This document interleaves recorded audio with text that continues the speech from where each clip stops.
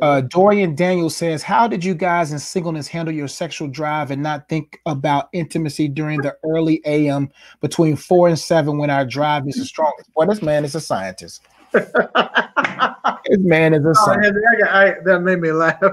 Yeah, man, this man, I said, man, I think he's about right. When you wake up, I understand, bro. Listen, I'm gonna just tell you from my experience, right? First off, sex is a gift from God. You don't want God to take your sexual drive. That's not wise. You don't want that. That's God created sex. God wants us through his spirit, through sanctification, to become better stewards of our sexual drive.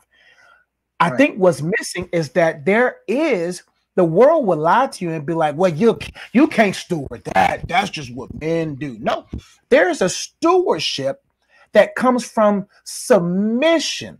Like when I submit my life to Christ and allow the Holy Spirit to renew me and to sanctify me, giving me a new perspective of my sexual energy and to eliminate all contributing factors that may flood that 4 to 7 hour window won't be as intense. See what I'm saying? It won't be as intense because number one, you allow the sanctification of the Holy Spirit to renew your mind in regards to what comes with sexual drives and etc. Secondly, then you will begin to eliminate. After you submit, then you subtract. Then you begin to subtract things that are contributing to that, subtracting shows, getting rid of Instagram, getting rid of apps, getting rid of anything that may even pose a question. Number three, then you allow the Holy Spirit to show you, or not show you, but surround you with accountability, right? Then fourthly, the fourth thing that helped me, and I know it helped Jeff and will help you because sexual drives don't stop when you get married. Right. Stewardship must continue. Right. Eliminate all triggers, right? The last thing is what's another S? The first S was submit your life to Christ and his sanctification. Number two, what was it? You subtract. Yeah, subtract. Surround. Number four, dang, I forgot. It boils down to seeking God's purpose for your life. I didn't write 7 books just out of nowhere. Okay. I didn't make 1,800 videos out of nowhere. Okay. About time those seasons of it became better for you, boy. Yeah. I was too tired, man. I fell asleep.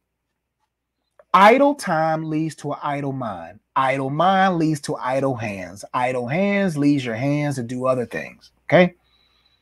So that's just what helped me. But I'm telling you, the intensity of those drives begins to diminish the more that you are more proactive and intentional with your time. But that's just the drive, boy. Yeah, go ahead, Jeff. Go ahead. Oh no, sorry. Finish, please.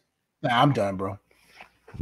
All right, I was just going to bring up 3 points. Number one, a fire is fantastic in a fireplace. It is a nightmare if it's in the middle of your living room. Oh, say it again. A fire is great in a fireplace. It's terrible. Hold on, Jeff. This moment has been brought to you by Mrs. Ezzy. She brought me some tea. See what I'm saying?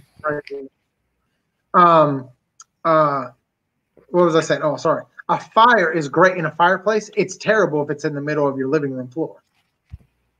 Meaning sex is a good thing in its proper place. It will burn your life down if it's outside of its proper, where it was meant to function. That's number one. Number two, Matthew 18:8. See, this is the problem, I think, with a lot of people in America. They have been so desensitized to sin. But listen to what the Bible says. In Matthew chapter 18, verse 8, it says, I'm going to read from the, let's see. I can't find any other version. I'm just going to read New King James. If your hand or foot causes you to sin, cut it off and cast it from you. It is better for you to enter into life lame or maimed rather than having 2 hands or 2 feet to be cast into everlasting fire. What do I mean by that? If you being alone from 4 a.m. to 7 a.m. is going to lead to sin, then you don't need to sleep by yourself. What do I mean by that? You should get a roommate. You should stay at your parents' house. I don't care if you have to sleep on your parents' bedroom floor at the bottom of the bed. If it will keep you from going into sin and dying and going to hell, then you should. I don't care if you have to sleep in between your parents.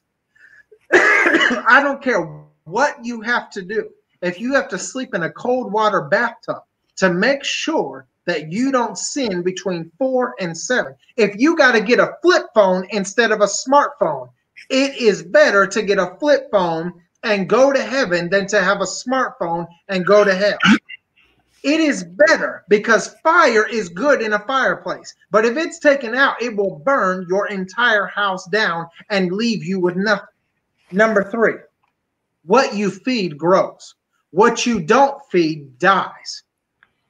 Listen, if you are feeding something, it becomes nourished.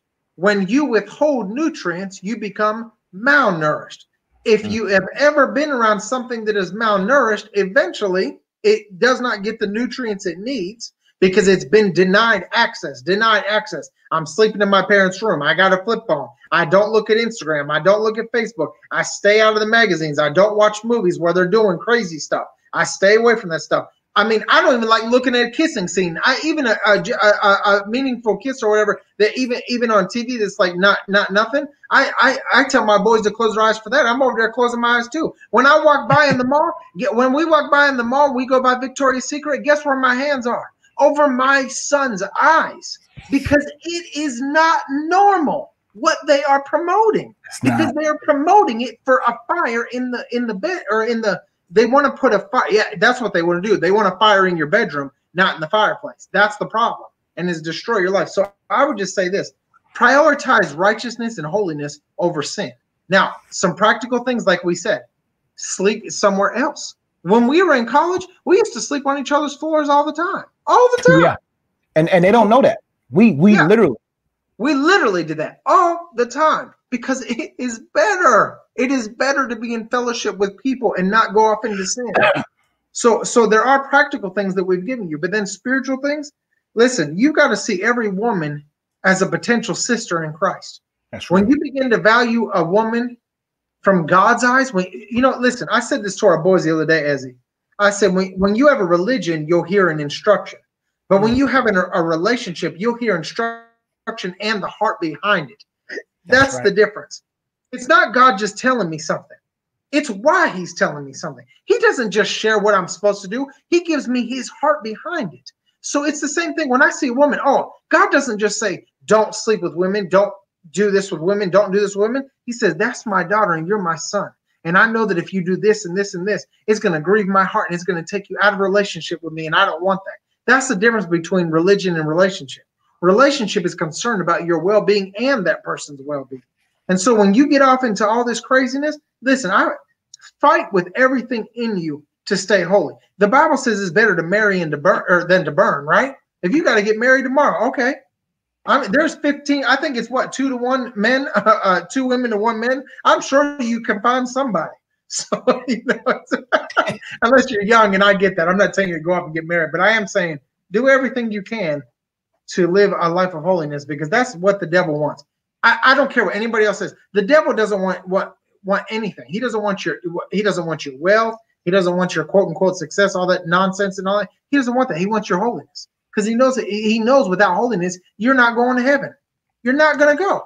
So he just attacks you. Sorry, as a kid, we can go to another question. Man, listen, we'll probably end on this one for time's sake. Yeah. But let me tell you this. Do you understand the psychological warfare pornography and sexual stuff is? Yep. He knows a man entangled in that is no threat to him, because all it takes is a leg, a thigh, a breast, a wing. It'll take whatever. And you automatically off. Like that, it's a psychological warfare. And what it does, you have to understand, that's what Jeff was saying. Yep. When people hear from God, they think God is just saying, don't do it. Mm-hmm. God has a why behind every don't and a why behind every do. Right. So when you understand a relationship, like Jeff said, if you have a religious connection with God, quote unquote, then all you're going to hear is instruction with no why. But when you have a relationship, you would be like, okay, Father, I may not understand this, but help me to understand. Yeah. Help me to see that every woman is your daughter and a sister in Christ of mine. Even if she's not in Christ, I'm going to treat her like a sister anyway. Because I know that if I don't nip this in the bud, if I don't surround these things with disciplines, and I don't deepen myself in devotion, then that would be the number one thing used through me to sabotage everything around me. Right. And it carries into your marriage, by the way. If you don't get a hold of it now, it will carry into your marriage. Your wife doesn't make it magically go away. It doesn't happen. No.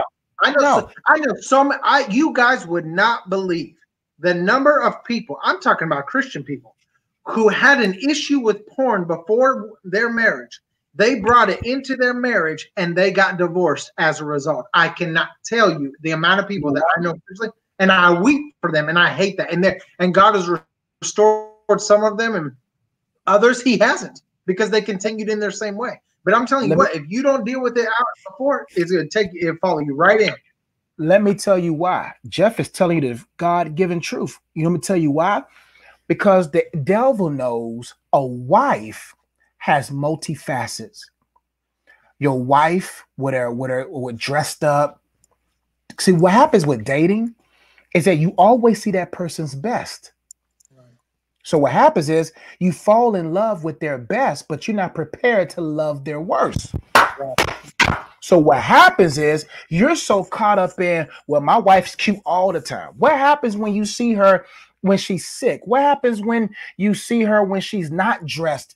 What about when she's 75? What happens when she's 75? Right. You know what I'm saying? So what you have to understand is that lust has no boundaries. Love has boundaries. That's right. Love says, I know why I am in love. Yeah. So you got to understand, making lust is easier than making love. Sometimes love takes work. Because love is so hard. Because making love says, I may not want to right now, but I love you right now. Lust is easy. All you gotta do is be in the backseat of a car. Lust can be done anywhere. But it's like this. Jeff. Sorry, love is doing what's right even when you don't feel like it. Mm-hmm. Doing what you feel like even when it's not right. You see the difference? Love is doing what's right even when you don't feel like it, because it's an action. Lust is doing what you feel like even when it's not right. Wow. There's a difference. Big difference. One, the devil's the author of, and one is God the author. I'll tell you what, Jesus didn't feel like going to the cross, but he went. He went. Because he loved. Yeah. Listen, what we're trying to tell you is that you're not going to be able to make love. You're not going to be able to be love if you're not walking with love. It's going to be very hard for you to walk in love if you're not walking with love. The more you begin to love on God and God's love begins to flow through you and in you, you will begin to see your wife differently. You'll begin to see your husband differently.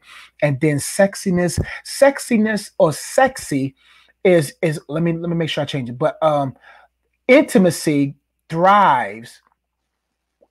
Physical intimacy with your wife or husband thrives when there's intimacy between you and God.